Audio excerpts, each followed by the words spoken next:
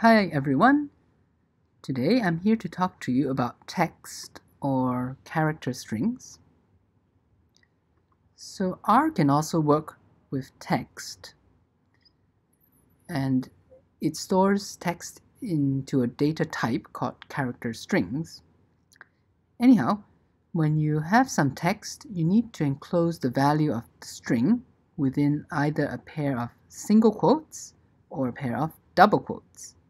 So for example, single quote, hello, single quote, or double quote, goodbye, double quote. Alright, so good. Obviously you have to match the quotes or else they will not be happy, like so. See? So if you try a single quote and then a double quote, R is definitely not happy about that. Help! Save me! Ah! Okay, good, got out. Interestingly, you can use the relational operators to compare strings. For example, is city U greater than Chinese U? The answer is yes. Okay, but this is just alphabetical sorting, alright? So it's because CH, H comes before I, so CI is bigger than CH. So it doesn't mean necessarily that city U is better than Chinese U. I guess it's a matter of opinion, ultimately. Next is MIT equals to Harvard.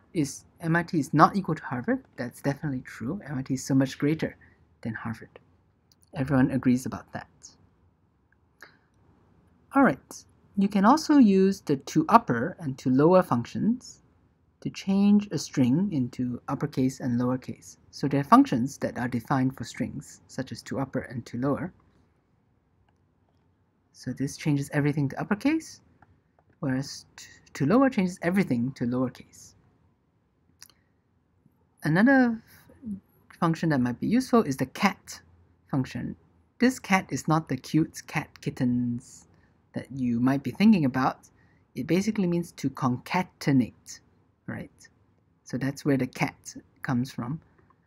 Basically, concatenate means to combine, right? So by default, when you combine things, they are like apple, banana, and cherry.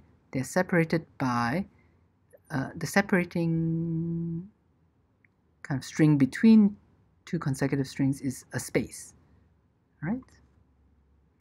So this notice that even though we didn't define the separating characters, by default it is defined as the space. So that's why these two give exactly the same result.